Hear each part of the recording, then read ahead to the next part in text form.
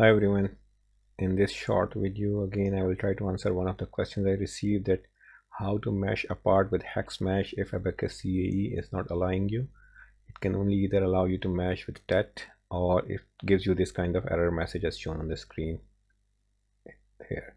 So this is what we're going to do today. So let's start with a sphere. I have a sphere and I will try to first show you, I will try my best to mesh it, right? So I will go to the mesh module and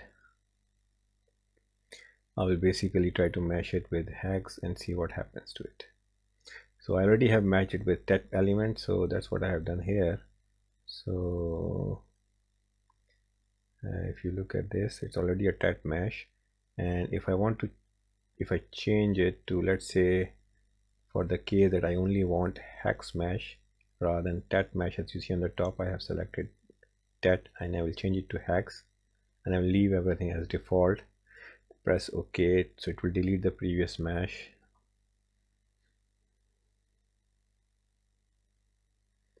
And when I press the button, I get this error which I showed you in the previous slide. So the regions cannot be meshed automatically again. So either you need to use some kind of bottom-up approach, or you have to partition your geometry. So partitioning is one of the basic option you can use, and most of the time it works, but if it doesn't work then you can go with the bottom-up approach as well. So in today's video I will show you how you can partition a geometry and get it to be meshed as hex elements, using hex elements. So what I will do, I will go back to my part module again and I will start doing partitioning.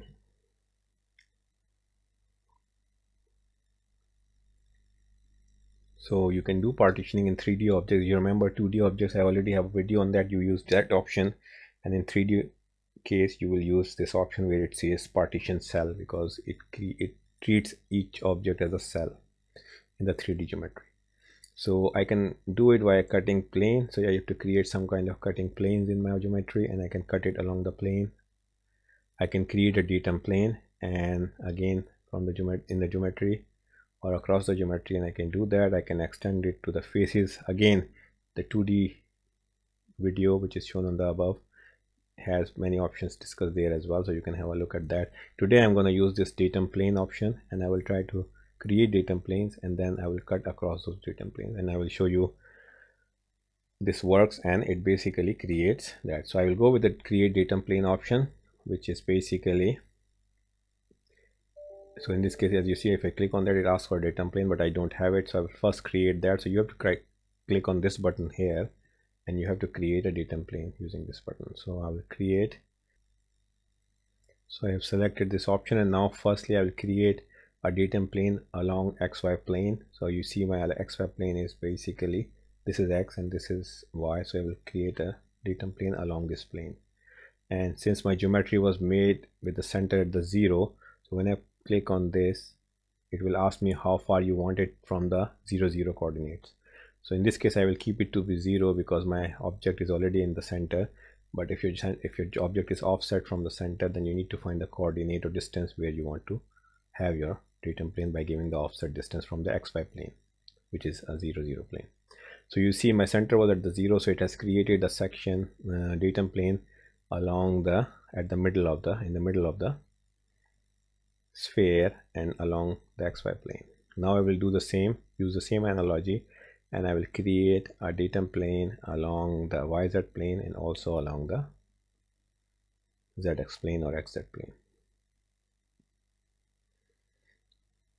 In reality, you can cut that part along this axis and try to mesh it again. If it works, it's fine. If it's not, then you can further divide it into smaller portions.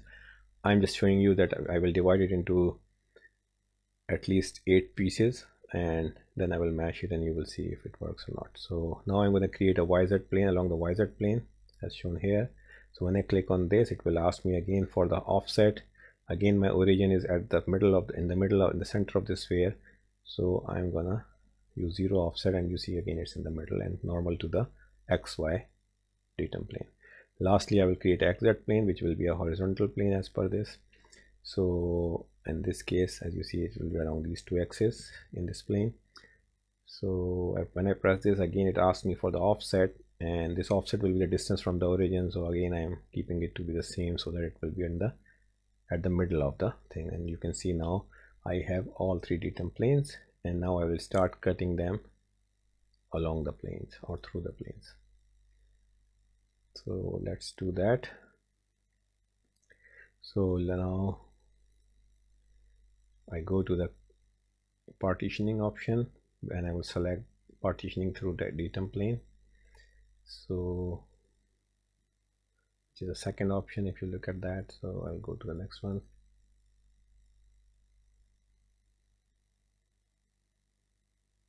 Yeah.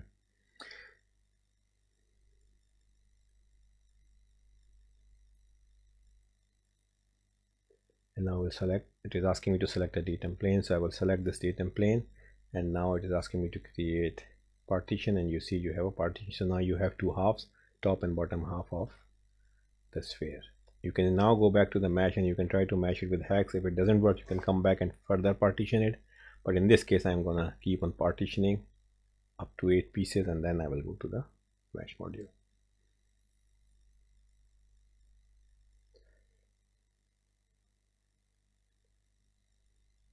So now I'm going to select another this plane, which is in YZ plane, I believe. So when I click on this, it says select the partitions, cells to partition, because now we have two cells. So it asks us to select which one you want. Obviously in this case we want to partition throughout the sphere, so we will select the whole or both cells or both half semispheres. So I have done that, and now when I select the datum plane, which is this one in this case, then it will ask me for create partition, and when I click on this I will have a partition. So now I have 4 cells created through partition of one sphere. Next I will do the same again. Now I have 4 cells, so I have to select all of them, because again I have to partition all of those cells. Again at this point you can again go back to mesh and try it, but let me first partition all of them, and then I will go and show you if it works or not. And then I will select the datum plane as I did before, and then create partition, and now you can see that I have 8 cells, 4 on the top, 4 at the bottom. So everything is done. We have partitioned as ABAQUS was asking us to do as one of the options. And now I will go back to mesh module, and I will see if I can mesh it with hex or not.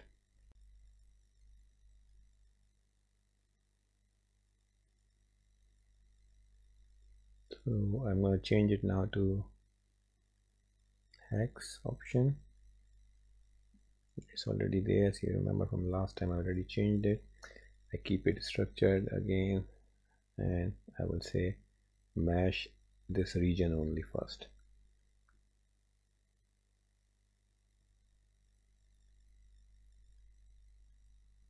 It's asking me to select the region to be meshed. I select this region, I press done, and abracadabra, you see I was able to mesh using hex mesh. And now I can select all of the cells, the rest of the 7 cells, and I can basically mesh the whole sphere as I like.